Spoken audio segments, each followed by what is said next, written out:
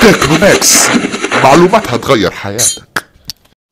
اهلا بيكم في قناتنا تكنومكس. النهارده هنتكلم عن زراعة القصب في المنزل. زراعة القصب سهلة جدا ومش محتاجة عناية خاصة، بس محتاجة ان احنا نركز في طريقة في الاختيار العقل اللي احنا هنزرع منها القصب.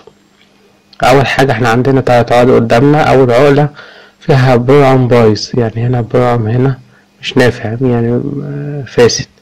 فأهم حاجة في القصب هو البرعم ده، لأن هو ده اللي بيطلع النبات الجديد.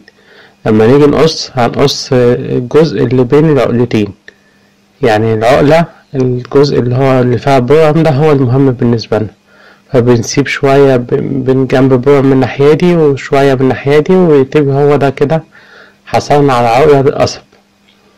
في أنواع من القصب اللي هي اتزرعت أكتر من 4 سنين، ساعات البرعم ده مبيبقاش كويس، يعني بيبقى ميت في العقلة، يعني مش واضح خالص.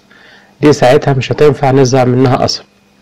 يبقى أهم حاجة في الزراعة إن البرعم ده، وهنا لما نيجي نزرعه بنخلي البرعم ده لفوق.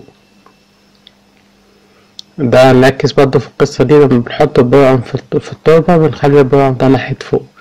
ليه؟ لأن هو ده اللي هيطلع منه النبات الجديد. فنركز ان البرعم ده يكون ايه ناحية فوق. ممكن نعمل كمان بدل ما نعمل عقلة واحدة ممكن نعمل كذا عقلة، بحيث ان بدل ما يطلع نبات واحد يطلع اكتر من نبات. القصب احتياجاته بيحتاج لشمس من 12 ل 14 ساعة، يعني لو عندنا مكان فيه شمس قوية نزرع قصب، ما ينفعش في اماكن الظل. وبيحتاج رطوبة عالية، لان هو المناخ بتاع القصب هو المناخ الاستوائي، فالقصب بيحتاج الشمس القوية اللي هي من 12 ل 14 ساعة.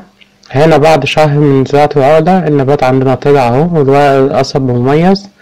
هنا بقى بعد كده ممكن ننقل القصيص ده لقصيص أكبر، مثلا 50 سنتي، أو عندنا برميل، أو عندنا جردل، أو عندنا حاجة مساحتها كبيرة ممكن ننقله. ولما ننقله نخليه برضو العمق تحت، يعني هو القصب يفضل ان هو بيكون تحت الارض بحوالي 20 سنتي، فاحنا ممكن ندفنه لتحت شوية بحيث ان هو القصب لما يبقى يطلع منه كبير. دي الطريقة التانية لزراعة القصب. هنجيب 4 عقل 5 عقل لو كان، او عقلتين زي ما اي عدد، ونحطها في مية لمدة 3 اسابيع لشهر. هيحصل فيها نموات زي ما انتوا شايفين. نبدأ بقى نزرعها في قصيص. هنا ما عنديش قصيص كبير شوية فزرعتها في قصيص متوسط، ممكن بعد كده هنقلها لقصيص أكبر. في الفترة دي بقى أنا بزرعها بشكل عمودي مش شكل أفقي، يعني أنا في الأول زرعتها أفقي، لكن هنا بزرعها بشكل عمودي لأن هي نمت والجذور نمت على الشكل العمودي.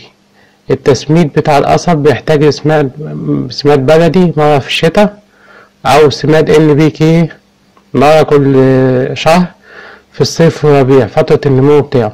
لو القصب في مكان دافي ممكن نسيبه ينمو، هو بيزرع في الربيع ممكن نسيبه ينمو لغاية شهر 10.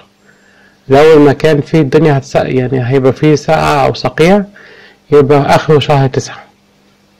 زراعته مش محتاجة أي حاجة، هو محتاج بس شمس قوية، محتاج رطوبة، ومحتاج تسميد. القصب حتى لما بنقطعه بنسيبه 4 عقلتين فوق سطح الأرض عشان يطلع فيهم الموسم بتاع السنة الجاية، هيطلع فيهم القصب الجديد.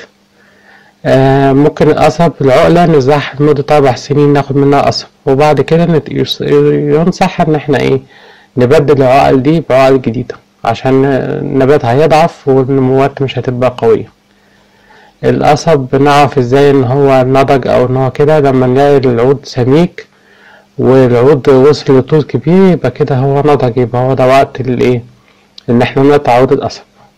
فطريقته سهلة جدا مش محتاجة اي حاجة. من عود قصب واحد ممكن يكون عندنا نبات القصب نزرعه في البيت بكل سهولة.